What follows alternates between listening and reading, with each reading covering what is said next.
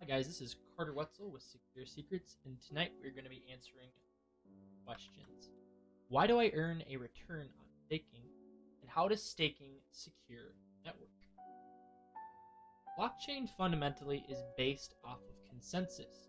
We have 51% of the nodes in the network propose a new block. When everyone agrees to it, we then append that to the ledger, and everyone's happy. Now, the problem with this long ago, before Satoshi, the problem was with the blockchain, we wanted it to be permissionless. We wanted anyone to be able to come in and join the network. The problem with this is that someone could arbitrarily spin up a bunch of new wallets, a bunch of new entities, join the network, and then suddenly have 51% of the network. They would have control over essentially block proposals. And this is where the genius of Satoshi Nakamoto came in. He realized with proof of work that we could make your voting power not just based off of how many entities that exist, it's based off of your computation power, which is not an arbitrary concept. Suddenly there's a cost attached to contributing to consensus. And yet, there's still a limitation to this, right? Because even separate from this system, if it's purely based off of how much computation power you have and how much electricity you can expend to be able to have your shot at proposing the block, hypothetically, someone could come in. It could be a country, maybe it's the USA, maybe it's China, maybe it's a company.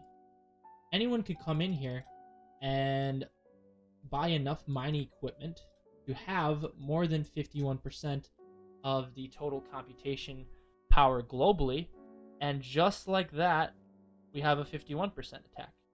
So same problem as here. Despite the fact it's a lot more expensive to do so, it's still probable. This is where proof of stake comes in. What if consensus is based off of token ownership? Suddenly things become significantly more interesting. And this is where we pull up a simple supply and demand curve. You see, if someone wants to come in and buy 51% of the network, think about what this is going to do to demand. The demand curve will shift right? This curve goes all the way up here, and suddenly price as a result is significantly higher.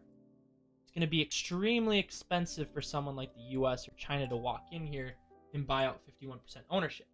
And not only that, in the process of that 51% attack, the value of the network would drop drastically. So because of these supply and demand mechanics, it's suddenly extremely expensive to do this. This is where staking comes in. How does staking secure the network? Why do you earn a return from staking? Well, here's the answer. With staking, you lock up your supply. You lock up your supply with a secret contract, smart contract, whatever have you. And what does that do to the supply curve? What that does to the supply curve is the supply curve shifts left. There's less supply. So when you bond your tokens to the network, when you stake to the network, there's less supply available. What does that do to the price? Well, what it does is it makes the price even higher. It makes it even more expensive for an entity to come in and try to buy out 51% of the network.